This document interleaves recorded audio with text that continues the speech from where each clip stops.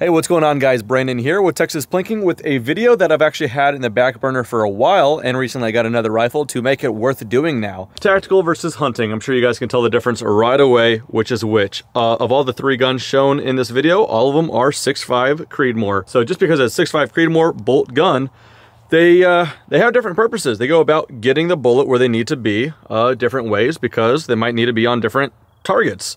But anyway, this is obviously the hunting rifle. This is the tactical benchrest rifle.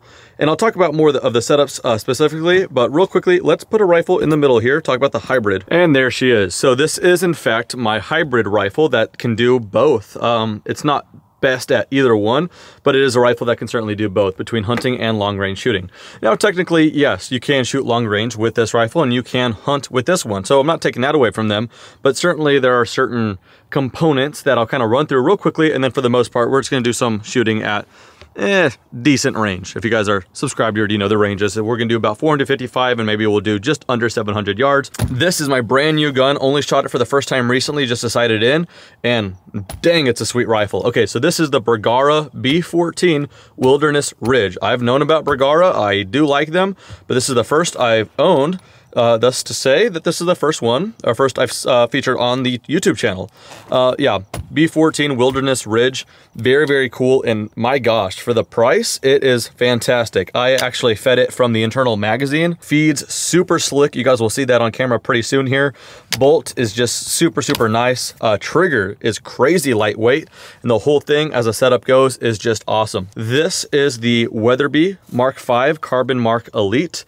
Yeah, this thing is quite a beauty. So not only carbon fiber composite stock, we've got carbon fiber on the barrel here. The thing does not weigh much at all. And then of course the tactical slash benchrest rifle here, you guys have seen if you're subscribed. This is my Alamo Precision Rifles, or APR Ranger. This is a 24-inch Sendero contour barrel, Graybow Renegade stock, true Remington 700 action. Overall, very, very neat. Okay, so those are the rifles. Let's get a little bit into the specs and kind of what to look for when kind of getting a rifle between hunting, tactical, and then of course the hybrid right here, and kind of why it's so good being a hybrid. First thing I'd point out is the barrel length. They're not too far from each other. This one right here is a 22, also 22, and then that's a 24. So the barrel is a very heavy part of the rifle. I would say the big thing about hunting rifle versus tactical would be, in a word, weight.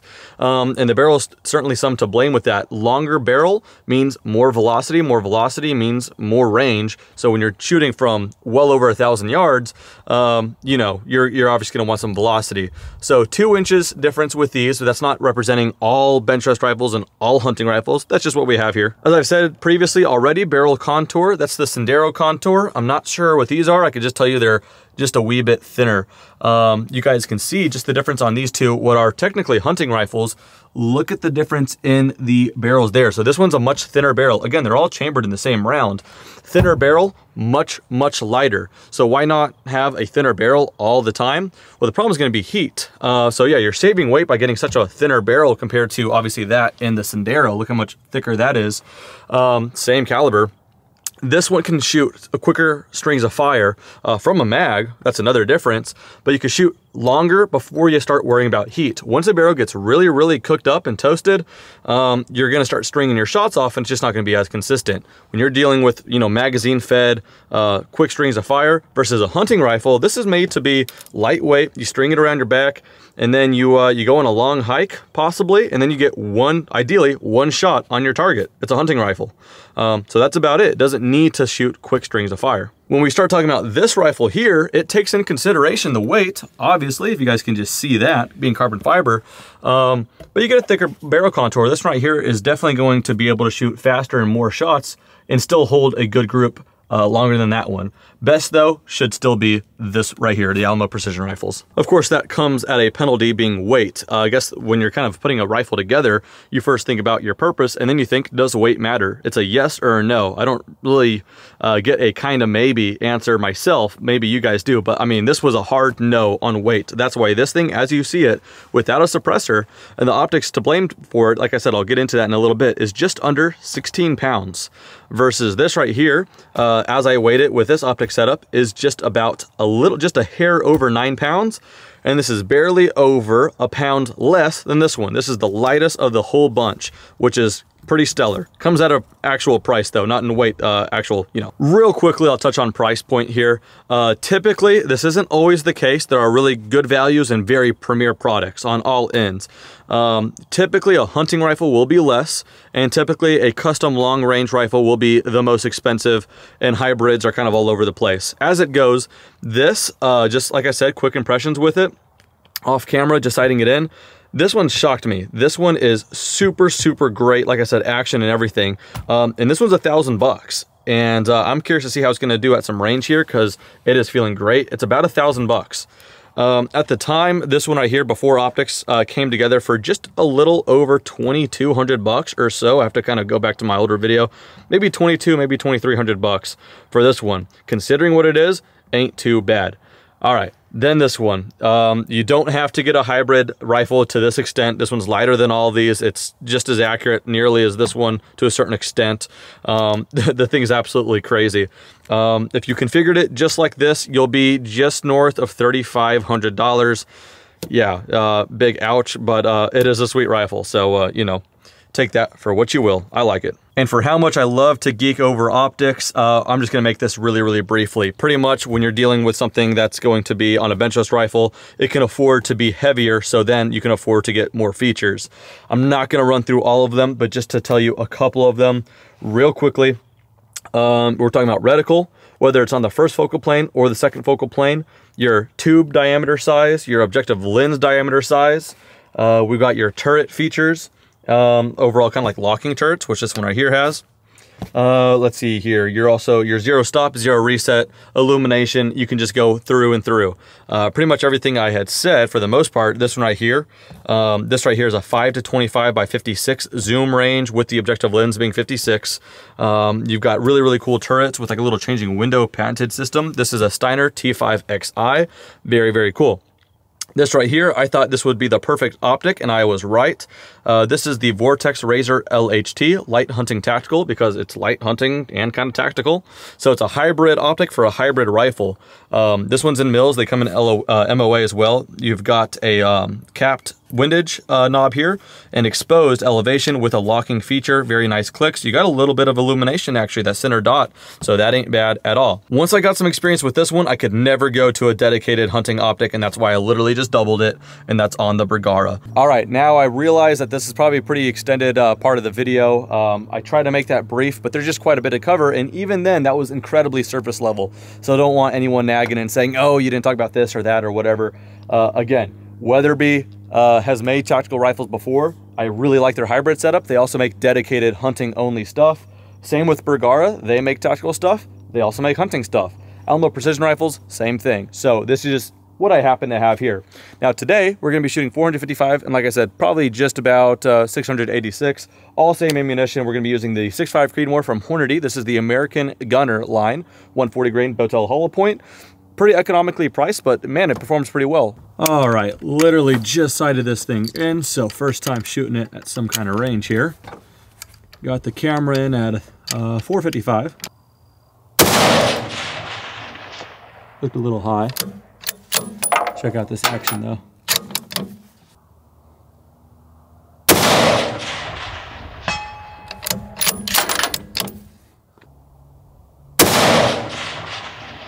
That looked dead center.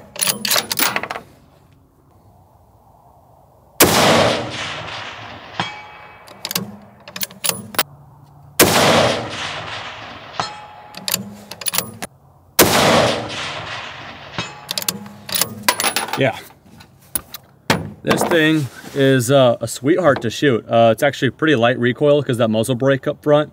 But for the weight of it, it's actually really, really tame. All right, same optic, so seems pretty familiar. We're losing a little over a pound of weight now that we're on this setup here.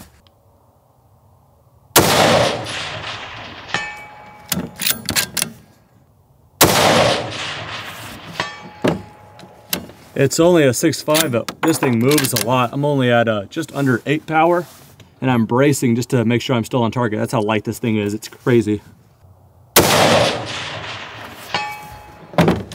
Crazy accurate though. Just look how smooth this is. So good. I'll be honest, I feel like my shooting is not that good. I feel like I'm kind of all over the place as far as like how steady I'm holding. This gun's just so lightweight, it's easy to flinch on, or not flinch, but just shake it around. But it's landing, man. This thing is really good. As I mentioned, I love this thing, man. Wow. All right, let's go ahead and do that APR at 455. 2.2 seems to be okay right now.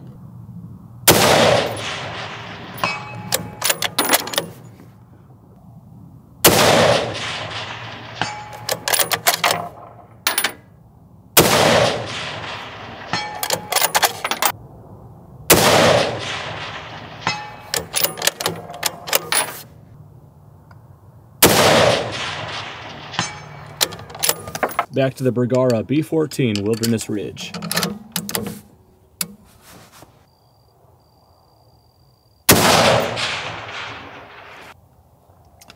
This thing sits down surprisingly well.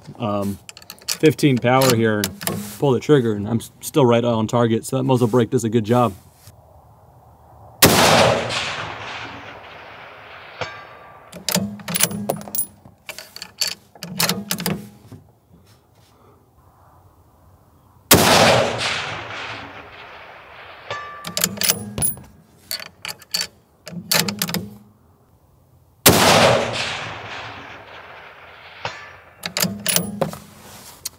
This thing is surprisingly just a really flat shooter. I'm just talking about recoil impulse.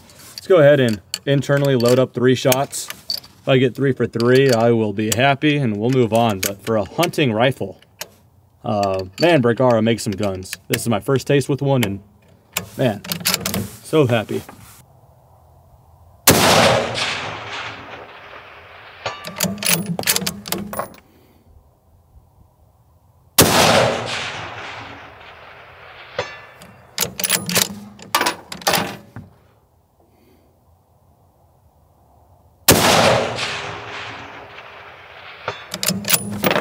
What a gun, man. Yeah, I'm digging that a lot. Pretty darn impressive. Very, very slick action. Very nice trigger for about $1,000 right now. I dig it. All right, let's move on.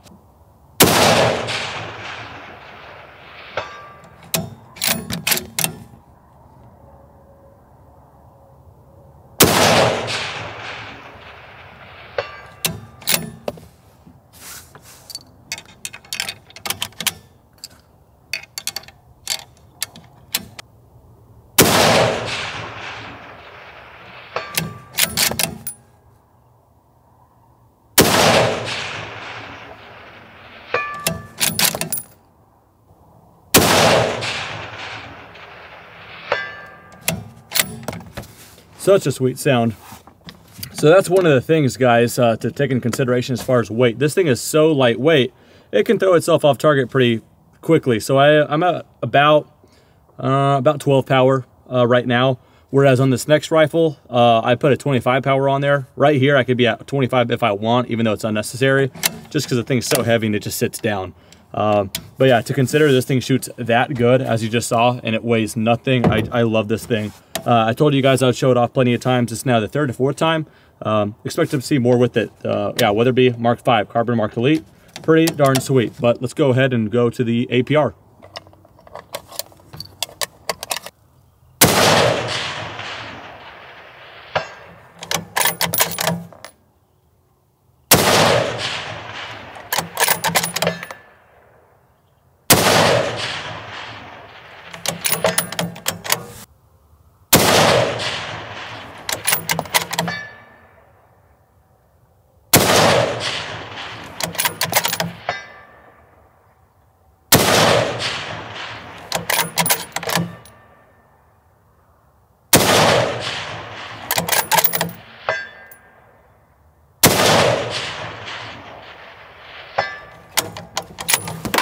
I know this gun the best. I have the most rounds with it from the 3 presented today. Yeah, bolt actions are already my favorite, but I thought in this video I'd just kind of show 2 different contrasting guns, and then I threw the hybrid in there, that Weatherby I love too. But this is my kind of style, guys. Just kind of sitting bench rest or better the truck. Yeah, No, I really dig this setup. Hopefully this kind of sheds some light onto this subject, but that'll do it for this video. Thank you guys so much for watching. See you guys next time. Take care.